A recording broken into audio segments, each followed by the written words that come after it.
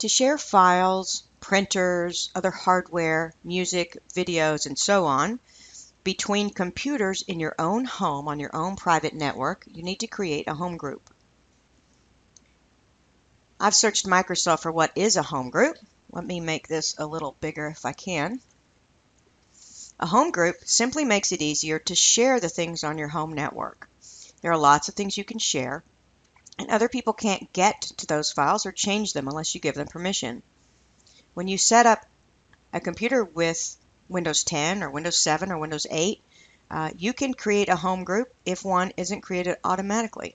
So what I have at home, I already have a home group from my other computers, and I want to join that home group. So I'm just going to go here to Cortana, and I'm going to type in home group. This little search thing here. I could have said, "Hey Cortana," and ask it to tell me about home groups. Up at the top it says home group control panel. I'm going to click that. This is going to open up control panel exactly to the parts of home group that I need, which is to join. I hope. Hey Cortana, open control panel.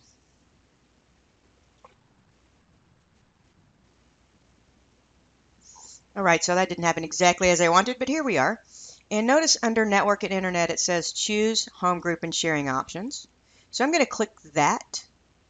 And notice it says that I do have a home group. I've got a home group created on a gateway computer, and I can join that home group. And I click Join Now. I have to type in a password though. I'll click Next. Choose what I want to share. You can see Documents is not shared by default. If you want to share that, you can. If you don't want to share some of these other things, you can choose to not share them. I think the defaults are fine for most home networks. I'm going to click Next. Notice it says verifying your password. I've already typed in my password once. Okay, great. So it already remembers that I have already joined this home group and has this password in its sites there. But if you don't know your password, you'll have to go to the other computer, go through the same process and go to the control panel and choose to view the password, and then just type it in here. So I'll click Finish. And now I have options about the home group.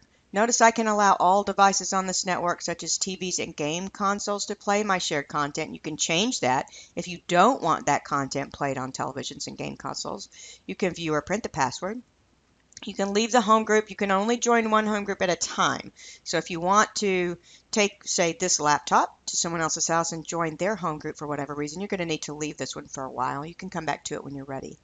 There are some advanced sharing settings. I'll just click on this so you can see what these are. Things should be turned on by default once you're in a home group, such as network discovery, file and printer sharing, and so on. You can also change any other thing related to guests in all networks. So some things to look at there if you'd like. Back to this. You can take a look in the Network and Sharing Center, information about your network as well. It's private. I've joined the home group, and I'm connecting via Wi-Fi. If I clicked Join here, you can get back to this page again that shows you exactly what you're sharing and how, and go ahead and get to the settings to say change the password, leave the home group, and so on. Once you have a home group set up, it's very easy to do other things, such as access media from other PCs, as noted in some other videos I have where you go to, say, Windows Media Player and access music on other PCs by adding the library. So there's a lot of things you can do. I highly suggest it. Good luck.